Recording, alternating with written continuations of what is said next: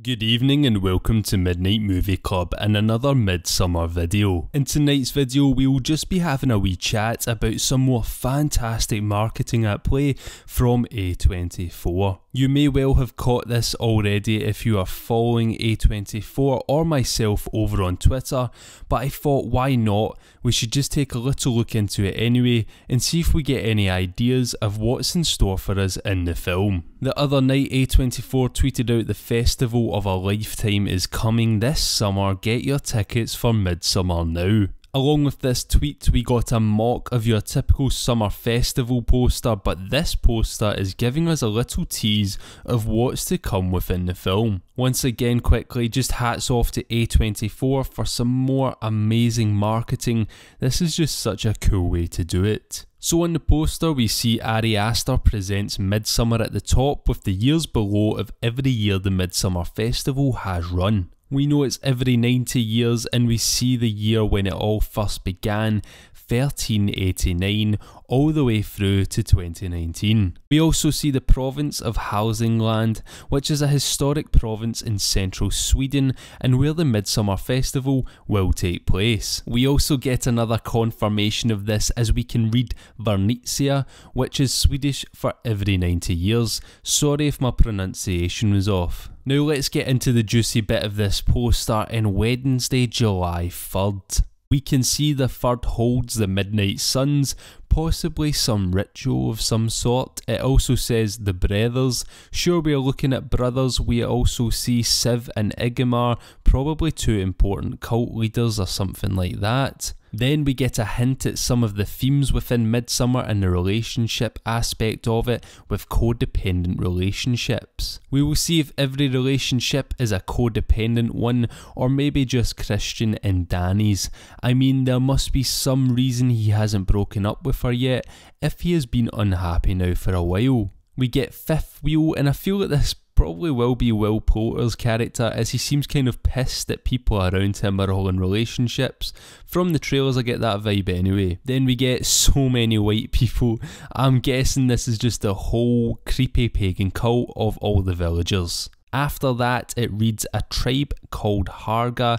I am sure Harga is one of the female cult members, so she must have a little following that is her tribe. That's followed by DJ Absolutely Not. I guess there won't be much music at this festival then, unless it's in a more traditional sense. Then rivalries in academia. I'm just guessing that this is just friends having problem within the group. Keyhole peoples, I have no idea. Maybe people watching you through keyholes. Then we get runes. We have seen a bloody rune quite a lot with bloody hands praying at it, so maybe this is in reference to that. Finishing off this day then we get sexy murals, the finishing mallet, possibly the mallet we have seen the man holding in the trailers. And why can't everyone just acclimate? We hear Christian and Danny talking about acclimating in the trailer. He says they have to, she says she doesn't want to. I wonder what they're acclimating to. Moving on to Thursday, we get pretty wild off the bat. Thursday's headline act is Skin the Fool. That one really speaks for itself, and whoever the fool is, I feel for them. But now I'm starting to understand how messed up this film will be, just like everyone who has read the script has said. That's followed by Marbles X Contraptions. I'm guessing it's something to do with one of those festival games that they're going to be playing, or maybe that lottery-like pinball machine we've seen in one of the trailers. As I said in one of my trailer breakdowns, I said that I believe that that machine will spit out random numbers and each contestant will have a number. Then whoever number is pulled out, they'll have to do something fucked up. Then that is followed by clap your hands and say ho ha, which is probably some sort of chant, you know, for the cult. Then we get shitty boyfriend, probably Christian. Also, see caged bear. We have seen a bear being dissected during the trailers, probably the same poor bear. Then we get Anthro Bros, your girlfriend needs a therapist, and flowers. We have heard the line she needs a therapist from Will Poulter's character in the trailers, and I'm sure there will be plenty and plenty of flowers everywhere. So moving on to the next line, we have mystery shots. Maybe they have to drink something, possibly the drug that makes them easier to go along with everything, you know, more compliant. Then ethnotourism, that is basically where travellers take part in visiting primitive cultures and experiencing them instead of going to fancy hotels, so pretty much what they're doing in the film, although they probably get a bit too much ethnotourism than they bargained for. Then we get dancing with strangers, even more flowers, MC special properties. Has anyone seen Simon and Pig's Head? It does not sound great for Simon or that pig, to be honest. Moving on to Friday now, the last day, we kick off with Reuben the Painter. This could be one of the cult members, maybe the one that paints all of the walls with the ritualistic imagery. Next we see Everything Gets Reborn. Is this meaning people or the land they are on? This is what leads me to think they do this festival to keep the ground going and fertile, or to keep the cult alive.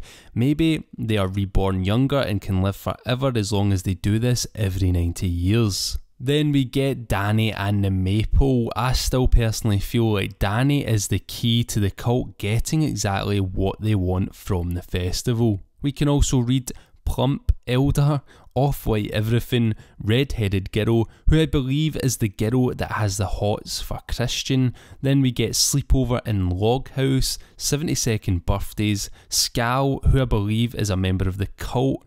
Then Fear of the Ticks. Fear of Ticks gets me a little worried, as I'm sure we're going to get a pretty messed up scene involving a character and a tick, so look forward to that one. We also get DJ Buttermilk Cow, Snot and Spittle, lovely, then Off Limits Temple. I feel this is the big yellow triangular building we have seen in the trailers. It looks like a temple, something like that.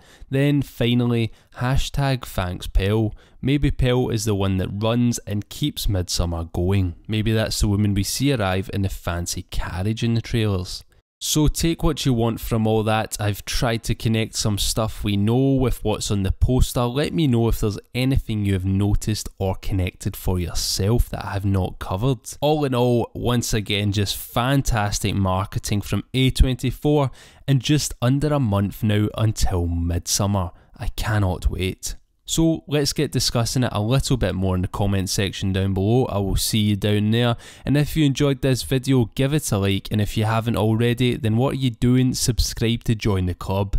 As always, thank you very much for watching, and good night.